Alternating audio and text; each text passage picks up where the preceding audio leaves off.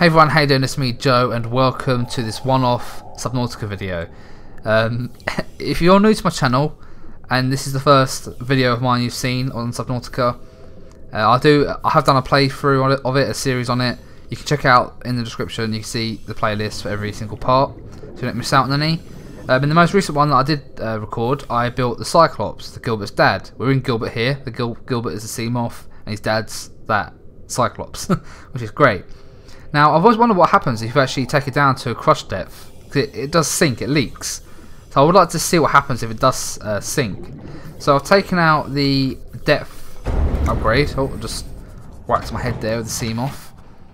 So I'll quickly show you. I took out the upgrade that I'll put in my series, the pressure compensator.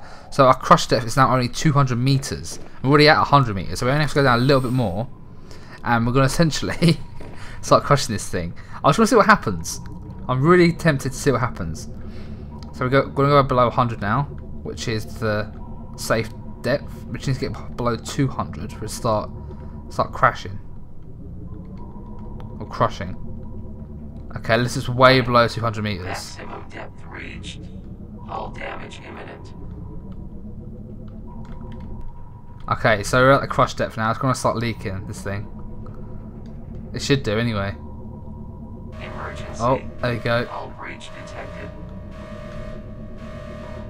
It's got one breach so far. 2 breaches. 3 breaches. Oh no! Let's get out and have a look. Oh god.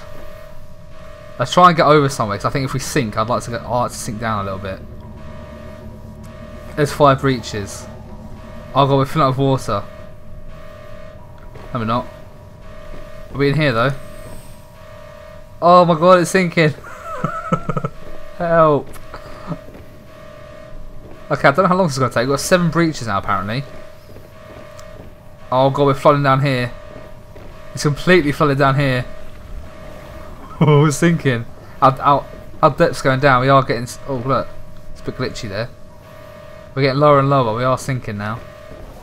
It should be coming up the ladder. It is. Oh god. It's glitched out here though, look.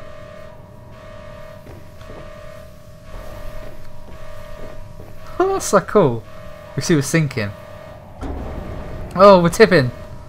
Oh no! Oh my god. What happens if I close these doors?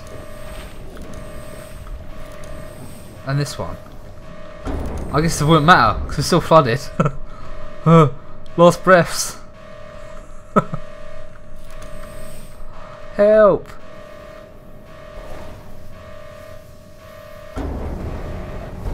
Wow, we're dead. Well, that's what it looks like when you sink the Cyclops. It's completely flooded. We're going to die of no oxygen. Oh, God, what was that? Oh! Okay, let's get back in. It's safer in there than it is out here.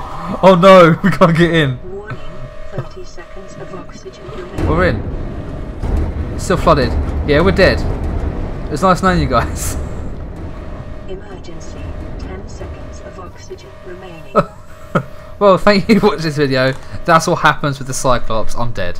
The end. I don't want to die just in case it saves it somehow, like autosave. I don't want it to mess up my series, but that's pretty cool. Imagine that happening, like if you're actually playing it. God, that'd be terrifying. Because obviously when I'm playing this series, I don't want to purposely crash my Cyclops, because that'd be bad, because it's expensive to make. So yeah. So that's what happens when you sink the Cyclops. It's pretty cool. Very frantic. It'd be interesting to see what happens at a lower depth, but I think it'll probably just be the same. I can't see what... if anything, it'll just happen quicker. We can see we stopped at about 200 meters, didn't we? And we're down to what? Oh no, sorry, no. I'm looking at the power. Yeah, we went down about 40 meters. That's fine. But anyway, I hope you enjoyed this little one-off video. More Subnautica tomorrow. Thank you for watching, and I'll see you next time. Goodbye.